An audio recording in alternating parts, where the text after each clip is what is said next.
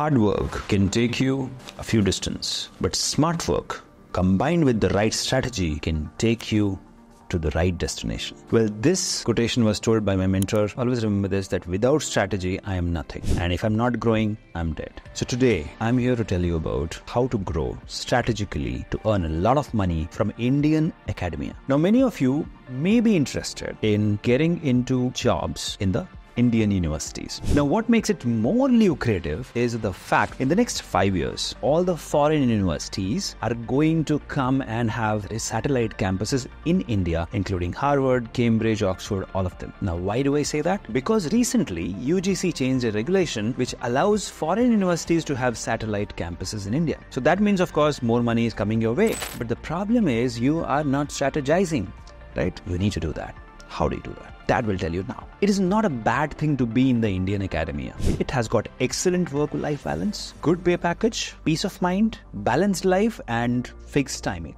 I would say if given a chance, I would take it if I was not in biotech.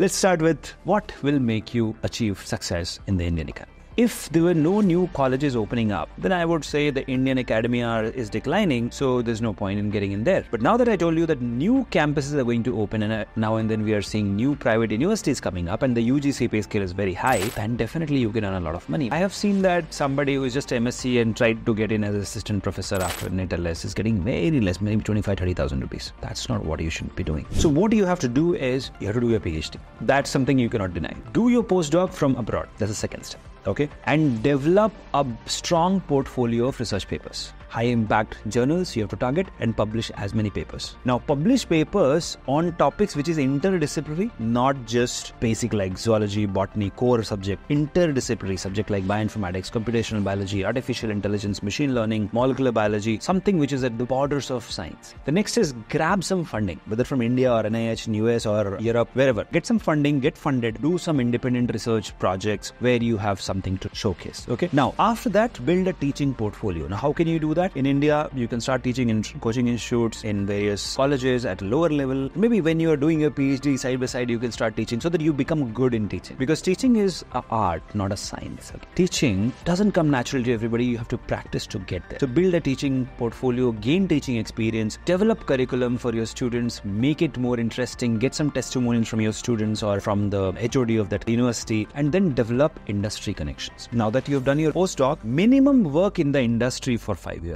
Now, why do I say that? Because when you start working in the industry for 3 to 5 years and then you apply into these mega universities, they will pay more respect to you. You can command and demand the right salary. Now, basically, you should target Indian academia high-paying jobs only towards your 35 or 40 years once you've crossed that. So basically, from the age of 22 to 35, you have to build the base, the foundation. Once you have built the foundation, on the top of it, when you apply, you will definitely get a high-paying job. Now, how much that will be? Currently, as far as I know, so why I know is because I was trying to recruit a bioinformatics scientist from a private university in Bangalore, and the guy opened up his mouth and I was like, probably I have to sell my kidney. He's getting salary of 50 lakhs per annum right now in Bengaluru, and he's a postdoc from US and he's come back to India and he's working in a private university in Bengaluru and he's getting 50 lakhs per annum salary, right? I was like, okay, dude, I cannot afford you.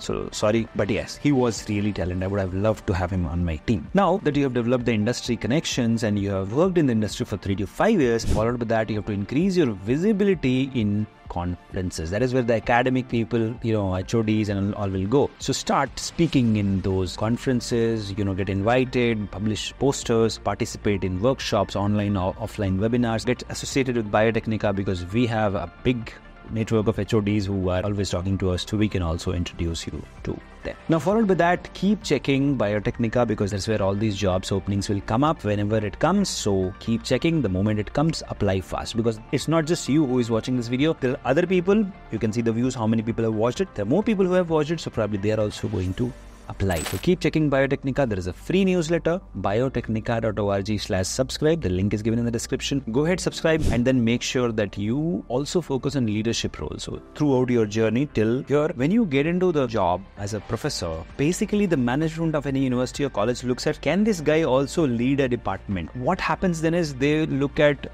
the double benefit of hiring you. One is, okay, right now you are joining as a beginner, but later on, like 3 years later, you can be upgraded to a HOD position, and that's what you want. Last point is, whenever you are negotiating your salary for this position, you open a big mouth, you're going to get rejected. But first, understand what's their budget, and don't ask directly, but indirectly you can ask that what is the range you're looking at, and then maybe 10% or 20% premium on what range they have told you, you can quote and you can get that job. Whatever I told you, it's not written in textbooks, it's all about the experience which I've gained from the industry, and of course so many people I've interacted with. But there might be something which I didn't mention in this video, or maybe I forgot, or maybe there's something new.